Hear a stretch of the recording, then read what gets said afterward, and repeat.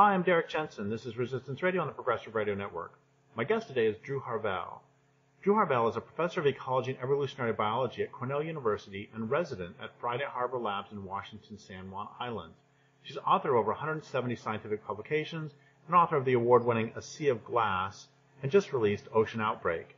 Her research has taken her from the tropical waters of Hawaii to Mexico to Indonesia, Australia, and East Africa. Her current work is on ocean health in temperate waters of the Salish Sea. So first off, thank you for your work in the world, and second, thank you for being in the program. Well, hi, Derek. Thanks a lot. I'm delighted to be joining you here. Oh, thanks.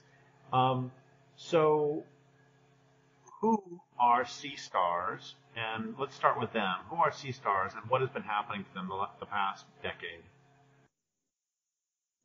Well, my background is as an invertebrate biologist and a marine ecologist. And so I study a lot of the spineless critters in the ocean that kind of drive the big ecological interactions and make things happen. And sea stars actually are a really important component of our ocean ecosystems. Some of your listeners might usually call them starfish, but they're not actually fish. So scientists have been more recently calling them sea stars. And that's just that whole group of beautiful critters that are star-shaped in the ocean. And the reason they get a lot of attention is because some of them are what we've called keystone predators. And that was a term that was coined maybe 50 years ago by a former mentor of mine, Bob Payne, to describe the ecological importance and the fact that sea stars in fairly low numbers can control what the seascape looks like, just because they're voracious predators. They're kind of like the lions of the deep, and they eat a lot of their prey and can control their numbers. A main focus of my new book, Ocean Outbreak, is about one of the largest disease outbreaks we've had in the ocean, which affects sea stars on the West Coast and expanded to some of our other coasts. Back up just a little bit, and whom do sea stars eat primarily? So whom do they eat, and how does that? One reason the buffalo are called a keystone species is because their wallows end up becoming habitat for everybody else. The same with prairie dogs. And so can you tell me just a little bit more about their status as keystone, or not their status, but their role as keystone species? Oh yeah, that great question. Well, in the waters that I'm working in now, which we call the Salish Sea, which includes Puget Sound and the waters north of there to the top of Vancouver Island, so into British Columbia, there are about 85 different species of sea stars on the books that might be in our waters. Sometimes some of them are rare, some of them might be gone, but there's a lot of different ones. And they all eat different things. So our very common intertidal star, the one that, anybody on the West Coast would have seen, is called the ochre star. And that's actually the one that was originally called the keystone species. And that one eats lots and lots of mussels or clams if they can get them, but sometimes they'll eat snails or chitons. So, but they're capable of controlling the whole level of the mussel bed. One of the other stars that we've worked on is called the sunflower star, and that lives subtidally, and it's the largest star on the planet. It's the size of a manhole cover and has 24 arms, and that one eats lots of clams, but also sea urchins. And so in places where it's abundant, you don't find as many sea urchins because they can control their populations. And similarly, when you take that star away, sea urchins can become much more populous.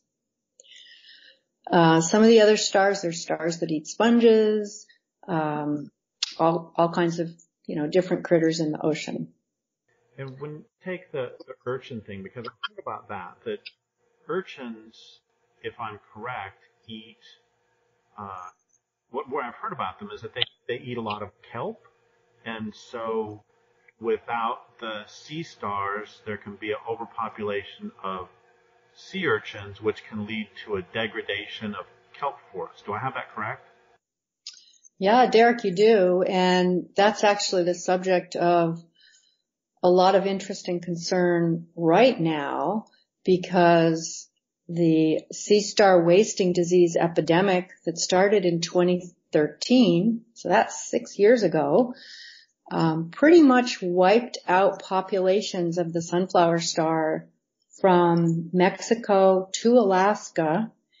And in the last couple of years, in particular locations, particularly in Central California and Northern California, there have been massive outbreaks of sea urchins caused by the decline of the sunflower star. And so it's an example of, an ecological interaction really controlling the distribution of a major habitat, the kelp beds. And those kelp beds, of course, are important because they're habitat for a lot of our nearshore fisheries, abalone, crabs, and other organisms. And so the demise or the denuding of those kelp beds by the urchins is causing economic impacts and is of great concern.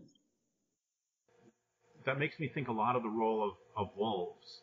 And, since they reintroduced wolves into Yellowstone, that has improved trout habitat and insect habitat, because without wolves, the grazers, elk, deer, browsers, got really lazy and would hang around the riverbeds. And that meant that there was not the next generation of willows, etc., were not able to get started, which meant the degradation of I can't remember the word, the habitat next to a stream, and riparian zones. And so then the wolves came back in that chased the deer and the elk out of the best habitat, and the trees were able to recover, which meant beavers could come back in and they could improve the habitat for the fish. So it's kind of weird. You wouldn't think there's a relationship between wolves and fish, but there is. And it sounds the same, that it sounds, like you said earlier, they act like lions. It sounds like wolves too. Yeah. I mean, I think it's very common on both land and under the sea for major predators to have an enormous impact on all of what we call the trophic levels below them. And so this is there's a word for it. It's called a trophic cascade. Ecologists like to have terms. And that trophic cascade can be run by either a sea star or a wolf, or in some cases, sea otters too. So there's a lot more general examples of that. So you mentioned sea star wasting disease. Can you talk about that, please? Yeah. So as a marine ecologist who specializes in disease, some people call me a disease ecologist, and specifically infectious disease, I've been running a network called a Research Coordination Network of disease ecologists to study the different outbreaks in the ocean. And so we've been focused on critters from oysters to seagrass to corals to dolphins to sea stars and turtles. So, there are lots of organisms in the oceans where there have been big outbreaks. But, the sea star wasting disease outbreak that began in 2013 was a very unusual one in that it started quite suddenly and unexpectedly. And it ended up being bigger than any of us had seen before. And by bigger, I mean that it affected more different species of stars. So, for example, there were over 20 species that were dying in what we call a multi-host outbreak. And the geographic range was unusual in that it spread all the way from Mexico up into northern Alaska. The outbreak may have begun 2 years earlier on the East Coast, and eventually would extend further into the Pacific, into waters of Asia. So it's been called the largest disease outbreak of marine or ocean-related wildlife because of that. And so what we initially saw were reports of stars dying on the Olympic Peninsula and north of Vancouver and Howe Sound. And the initial reports were from divers who saw vast numbers of the sunflower star dying in kind of extreme grisly ways. So their arms were falling off, their organs were spilling out of their body, and they were dying in really high numbers. And that began in June and August of 2013. By October of 2013, the epidemic had spread and was again unusual in that all three of the major aquariums on the West Coast, so that's the Vancouver Aquarium, the Seattle Aquarium, and the Monterey Bay Aquarium, reported within 2 weeks of each other massive mortality of all of their captive sea stars. And so that got everybody's attention because many of those collections were over 20 years old. These stars are pretty long-lived, and so that had never happened before. And so that kind of added to the concern about what was going on with this outbreak. So we started working on it in December in Seattle when there was a massive spread of mortality and dead stars showing up on people's beaches. And we began doing our surveys then. Oh, actually, I have another. I want to talk a lot more about the disease, but before we do that, I just want to clarify a little bit. So when we have 20 different species of sea stars, if we made so, would that be the equivalent on land of? Would they be related to each other? Would that be like 20 different species of primates getting the same disease, or 20 different species of, how closely, sorry if this is a really ignorant question, but how closely are sea stars related to each other? Compare them to humans. Is it like humans and gorillas, humans and chimpanzees, humans and lemurs? How close? I'm sorry again for the terribly ignorant question. Well, it's a little bit of a hard question because I'm an invertebrate biologist, so I'm not really that expert on the relationships among human and primate groups. And so I could really be making a mistake here by saying what I'm saying, but I'll give this a try. There are lots of different classes of different groups of sea stars that the different species fall into. So there's a lot of variation that's covered by those 20 species that are affected. So they weren't just the 20 that were most closely related. And I suppose it certainly might be, let's say, so that I'm a little bit safe on this, it certainly could be like 20 different species of gorilla, right? There's a lot of different kinds of gorillas. And so it's as if most of your gorilla species all became sick from the same thing.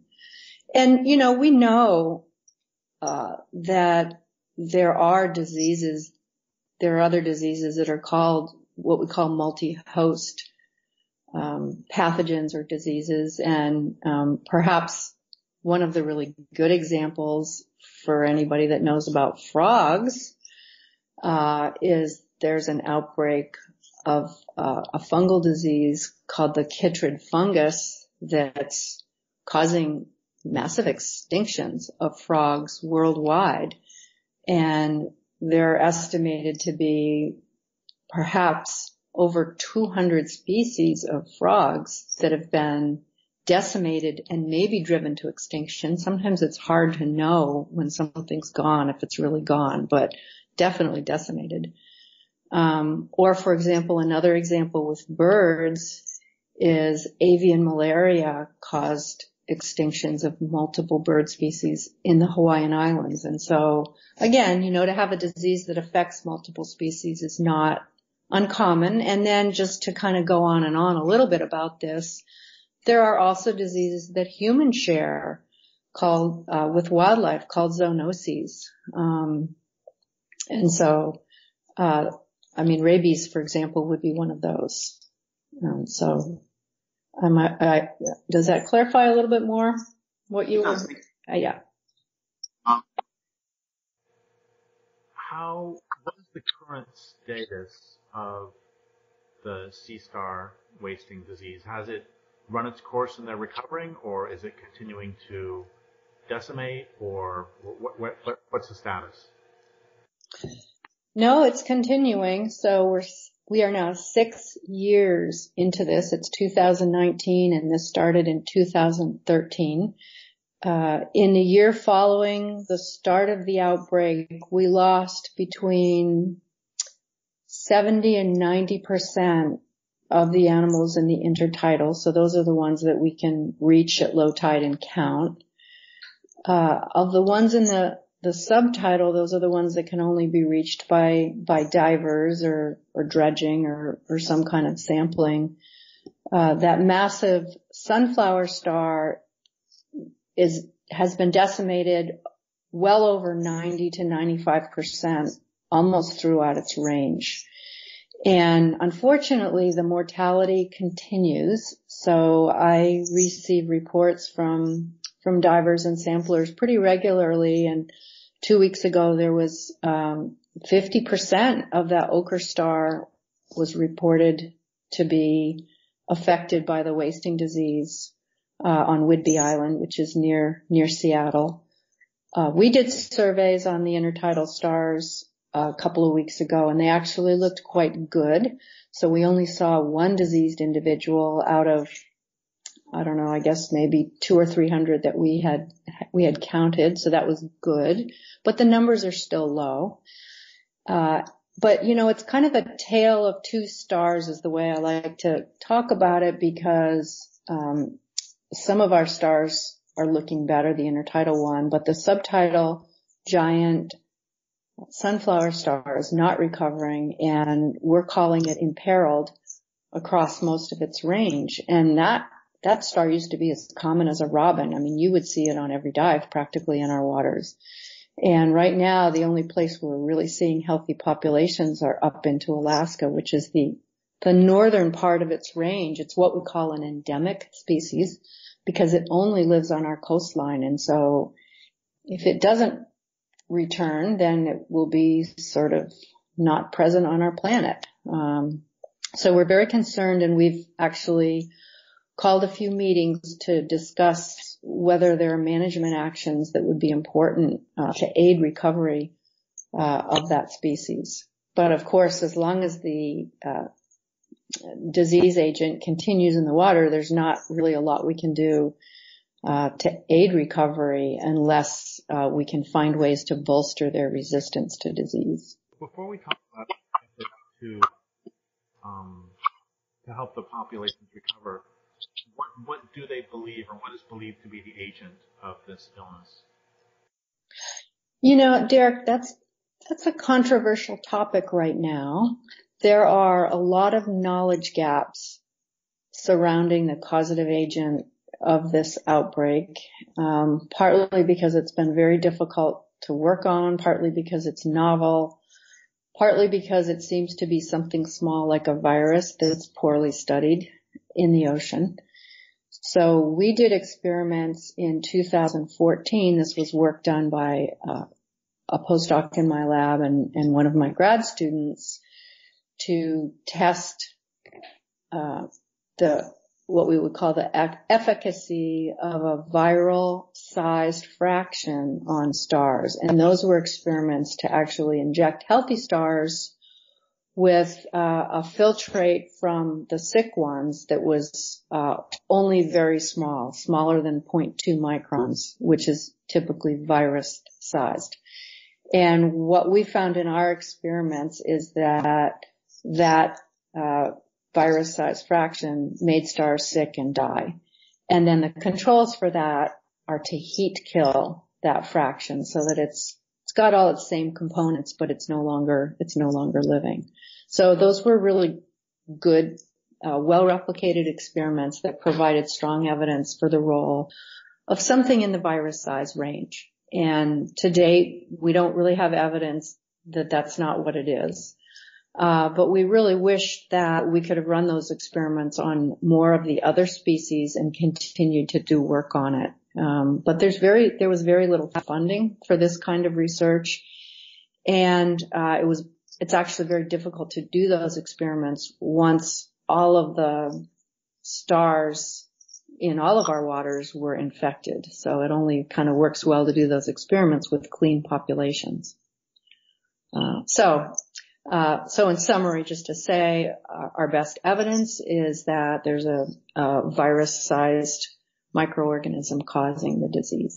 You said that there are still healthy populations in Alaska of that, I believe it's called sunflower skins. And what about areas? Are you seeing any areas where there seems to be some sort of recovery or some sort of resistance developing to this disease? Well, we think the fact, even though there aren't huge rebounds in our intertidal populations of the ochre star, the fact that there are stable numbers on the shore and that we're seeing quite a few of them does suggest that they must have some level of resistance, or that at least the survivors do. So I think there's, reasonable evidence for some resistance in some of these species.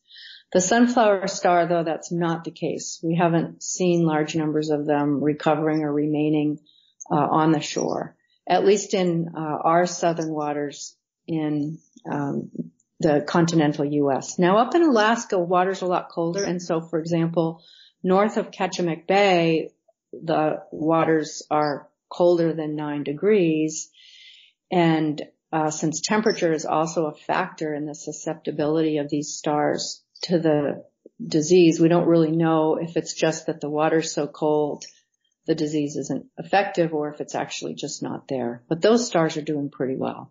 One more sea star question before we start talking about warming water. What's the typical life cycle? I'm really wondering, are the purple ochres that I'm sorry, I'm so bad with nomenclature, but the intertidal species you're seeing that are recovering some, what is their life cycle? Are these ones who have survived the initial onslaught, or are these new babies who have come on? How fast do they grow from? And don't sea stars do a thing? How do they reproduce? Don't they throw the sperm and throw the eggs into the water and hope they meet? Yeah, that's kind of what they do. Great question, because it's an interesting one. So there are male and female stars, and the male stars make sperm and the female stars make eggs. And as you say, they do what we call free spawn, which means they release their reproductive products into the water. And so somewhere in the water column, those meet, they make an embryo, and that turns into a little larva, which then has to feed for 4 to 6 weeks in the plankton and grow up. And after that period where it's been feeding and gotten bigger and bigger, then it's ready to come back to the shore. And so they come back and they metamorphose into little, what we call juvenile starfish, that are actually really quite tiny. They're only about, I would say maybe a half an inch or less when they settle onto the shoreline. And then those grow up, and maybe between, 4 to 6 years later, they can become reproductive and then start to, make more babies. So that said, that means that the ones we're seeing on the shore that are, 6 inches to 10 inches in diameter must be survivors of the epidemic, because they're certainly older than 5 or 6 years old. And then the little tiny ones, of course, would be the new recruits. So that's how we know that some of the stars we're seeing, those intertidal ochre stars, must have survived the outbreak. And are you seeing, for at least that species and some others, are you seeing a fair amount of recruitment, or are the babies not coming back? Well, those patterns have been a little bit confusing because following the big outbreak, so in 2015 and even into 2016, there was huge recruitment, like nobody had ever seen before. So many of those little recruits hit the shore and started to grow up, but then they didn't make it. A lot of them didn't survive. And so there was a lot of hope when we first saw that recruitment that everything was going to be fine and this was just going to all be over. But unfortunately, those juveniles also succumbed, to the outbreak. So not all of the new recruits are surviving, but some of them are. Again, before we move to the larger effects of warming waters, what would be, I know that the crystal ball is always cloudy, and especially when speaking to a scientist, the crystal ball is especially cloudy because of, we prefer, I have a degree in physics too, preferring to deal in sort of facts rather than projections. But what would be the most likely, I guess two questions. Without intervention, how do you see this moving forward? Probably, sort of most likely scenarios. And second, what interventions are possible in the oceans? Again, leaving off stopping global warming for now. We'll talk about global warming in a moment. Yeah, stopping global warming would indeed help quite a lot. You're right, and we'll get to that. We don't have a lot of experience with managing disease in the ocean. On land, the typical management actions are to cull, that is, you remove all the diseased individuals from a population and so they don't transmit as much disease, or quarantine, so you keep the sick ones separate from the healthy ones, or vaccinate, you develop vaccines that can be used to fight against future disease. None of those are options in this case or for most of our ocean critters. And so in my book, Ocean Outbreak, I do talk about how we have a bigger problem in the oceans. One, we don't see these outbreaks coming. Often we don't detect them as soon because they're under the water, so they're out of sight and out of mind. And then secondly, we have really very few options for actually managing across the expanse of our oceans when these kinds of outbreaks start.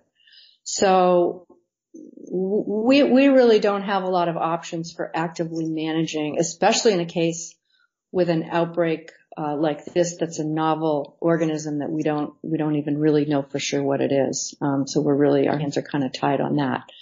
That said, we feel that the prospects are reasonably good that these intertidal stars are going to come back, that there's evidence that some of them are resistant, and the natural course of things. I mean, really, Derrick, right, this is an age-old battle between hosts and their diseases or parasites, and this has been going on for millennia. So one of the natural courses is that the host will develop resistance, and we hope for that. In the case of the sunflower star, where there is no evidence of that happening, there is the possibility that the current endangerment could lead to extinction. We don't think that's going to happen, but we can't rule that out. We are considering what kinds of recovery efforts could be helpful. So one of those is captive breeding. It turns out that it's not really that difficult to breed sea stars. It's just a matter of fertilizing those sperm and eggs and growing up the babies. And so there are efforts underway, actually right now, funded by the Nature Conservancy at Friday Harbor Laboratories, to begin the process of developing captive breeding for that sunflower star, so that when the pathogen maybe becomes less virulent or less damaging, or the host becomes resistant, we would actually have some captive populations to begin to restore or help along the natural process. The other thing that I think is really important is investigating more the natural mechanisms of resistance. Oh my gosh, we do not know very much about how sea stars resist disease. You can imagine. And so that turns out to be an important knowledge gap. We need more information to begin to understand how natural resistance develops, so that maybe we can help move it along with some kind of assisted evolution or assisted breeding.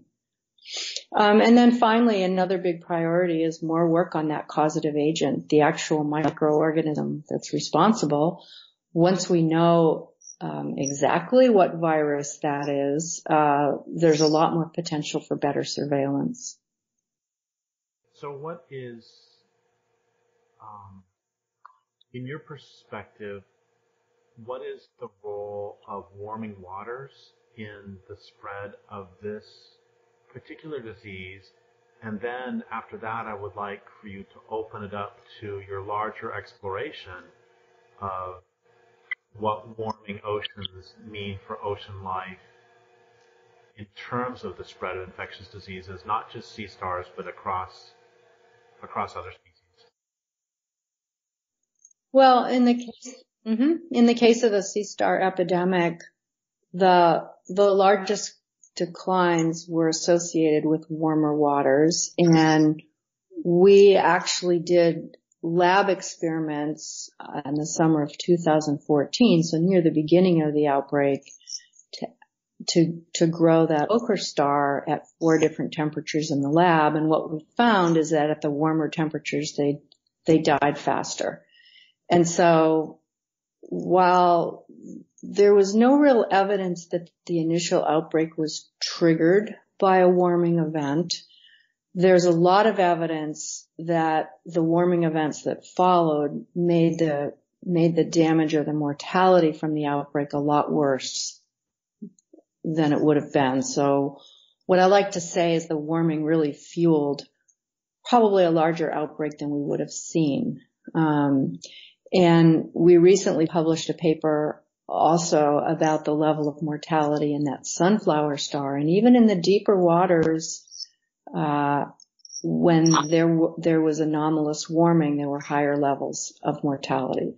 So that's kind of our evidence that warming was associated with the magnitude of this outbreak. And of course, those years of 2015 and 16, our waters experienced what we call a major heat wave. So anomalous warming between 2 and 6 degrees warmer than normal. And that was all the way up into Alaska. So do we think that the warmer waters make the disease agent happier and more populous, or do we think that the warmer waters stress the sea stars and make them more accessible to opportunistic disease agents? Yeah, thank you for the very careful way you worded that, Derrick. Again, it's one of those areas where we have a pretty big knowledge gap. We can't say whether the warming benefited the pathogen and made it what we would say more virulent or grew faster, or whether the warming partially stressed the host and made it more susceptible. So that's typically what we see in a host pathogen interaction with warming, is there's kind of a double whammy, that it can both make the host more susceptible or stressed, and that it can give the microorganism an edge, because of course a lot of these microorganisms have such rapid turnover and rapid generation times, and a little bit of warming can fuel much faster growth. And then there are even some viruses that are triggered by warming. They're totally not, they don't have any action when it's under colder temperatures, and above a particular temperature their activity gets triggered. And in this case, we don't really know. All we know is that things are much worse with the survival of the stars under warmer conditions. So one more quick thing before we switch to the larger global warming question is this also affecting sea stars who lived in waters that were already warm? No. Some of your listeners may know about the crown of thorns star, which lives in Australia and is a major pest because it eats coral, and it can have its own population explosions that can decimate vast areas of coral reefs. So wouldn't it be nice if that star had been affected? Oh no. That was the one that was totally resistant, and for some reason, the tropical stars were not affected by this. So it was only sort of in the colder temperate waters, which I know sounds a little bit, I don't know if ironic is the right word, but it is strange that here you have this sort of heat-fueled epidemic, but it's affecting temperate species and not tropical ones. How does this, we have about 13, 14 minutes left. Can you talk about your book a little bit, Ocean Outbreak, and also the larger question of of diseases, of the relationship between global warming and disease outbreaks in marine environments? Yeah. Thanks, Derrick. Yeah, I'd like to talk about that. A lot of our work we're ecologists, so a lot of the work in my lab has been with what we call either ecologically important species. In some cases, they're foundation species like corals and coral reefs, or the work we're doing in the Pacific Northwest is with seagrasses, or with sea stars, which are keystone species. So we're always concerned about these disease outbreaks that can really have ecological consequences and affect potentially the balance of our marine ecosystems and even the sustainability of those ecosystems. In addition, virtually all of the outbreaks we've worked on are things that are fueled by warming temperatures. And so in the book Ocean Outbreak, I focus on only 4 major outbreaks. And the reason I did that is there are so many. Almost every organism in the ocean you can think of has at some time or another had some kind of an outbreak, and some of them have been very important. And so that was just too big a story to be able to talk about. So instead I decided to focus on 4 that were really important, or that gave us an unusual power to tell the story about the role of disease in marine ecosystems. And so the 4 I chose are corals, sea stars, abalone, and salmon. And I chose each of those for a different reason. The corals we've worked on for many years, and in a way they're kind of the poster child for big impacts from disease of warming, because many of your listeners probably are familiar with the big impacts called bleaching on coral reefs, caused by warming oceans that disrupt the symbiosis between corals and their symbiotic algae. But the thing is, after that bleaching event, the corals are susceptible to further bouts of infectious disease. And so that's kind of what we've been studying. And unfortunately, they've been lethal, causing massive decline of coral cover around the world. In the case of sea stars, again, the point was to tell the story about a sudden, unexpected outbreak that could affect so many species, and they could actually have ecological cascading effects. Now, the case of the abalone, that may be a little bit of a less familiar critter to some of your readers, but those are a one-shelled shellfish that are really good to eat, and there's quite a high diversity of them in the California coast, and they used to be an important fishery. They've been driven they've been driven to endangerment by a combination of overharvesting and a disease. And the disease story is kind of interesting because it took almost 15 years to figure out what was the infectious agent causing massive mortality of over 4 different species of these abalone. And this is another case where these marine organisms are now driven onto the endangered species list, partly by the effects of this disease agent that can affect multiple species. And I should say, just to back up about the corals, several of our Caribbean coral species are now on the endangered species list, also driven there by infectious disease. And then finally, I wanted to talk about salmon because they're important food for us humans. And also there have been large global outbreaks, which we call pandemics, of an infectious virus that's taken out a lot of our cultivated salmon, which are the Atlantic salmon that are grown in big fish farms. And so that is an outbreak that had huge economic implications and really even threatened the ability of farming these salmon until, very interestingly, scientists figured out ways to control those outbreaks and to start to develop vaccines and resistant salmon and better hygiene practices for growing up the salmon. So those were the main ones in that book. And then really the whole reason for writing this book was to not just catalog everything dying and talk about these grim stories, which really are pretty depressing, but let's start thinking about how we're going to clean things up and do a better job with the health of our oceans. And we've recently been doing work in Indonesia and very sewage polluted waters near coral reefs, but that also have seagrasses. And what we showed in our study several years ago is that seagrasses can reduce the levels of pathogenic bacteria by 50%, at least in those waters.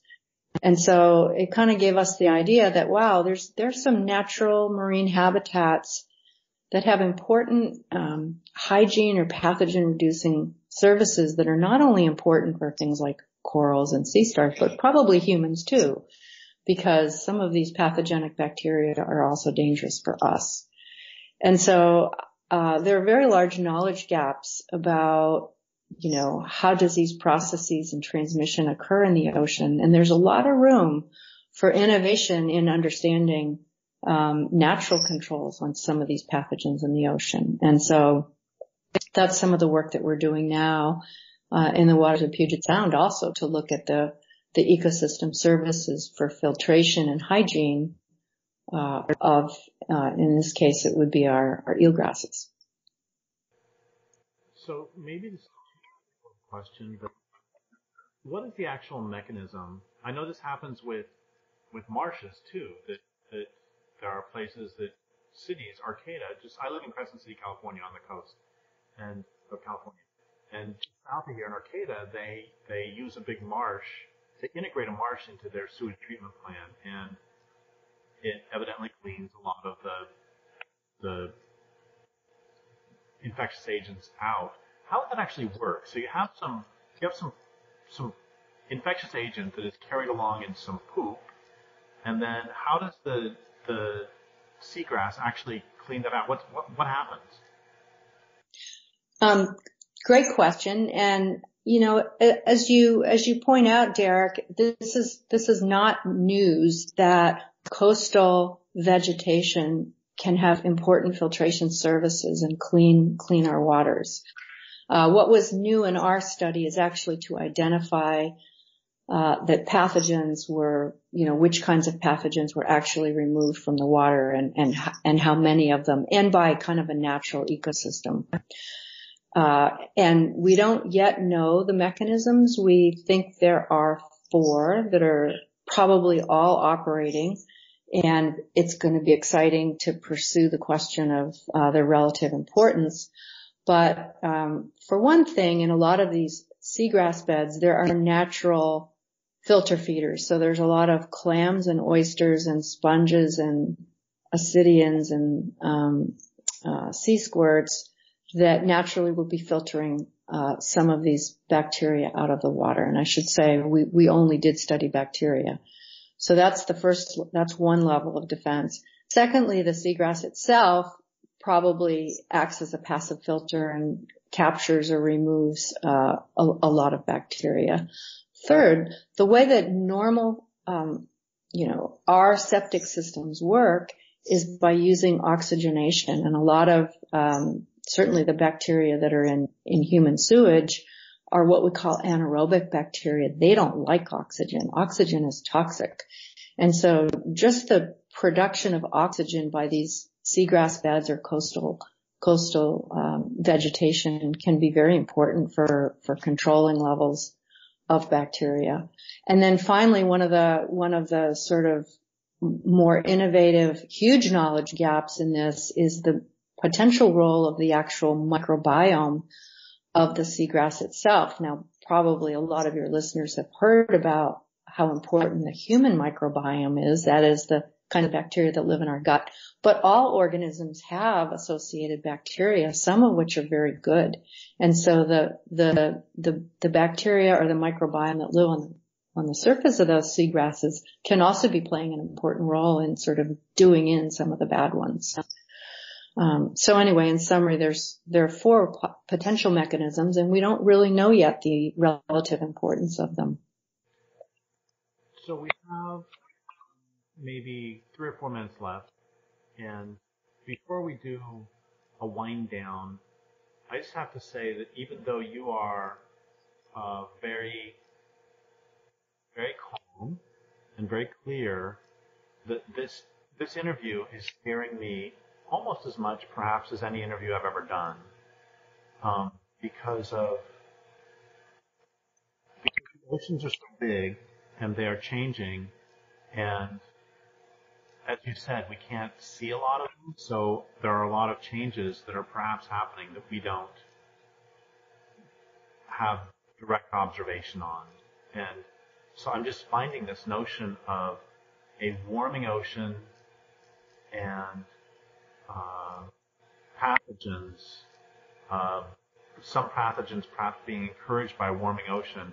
I'm finding that very scary. I think that's fair enough.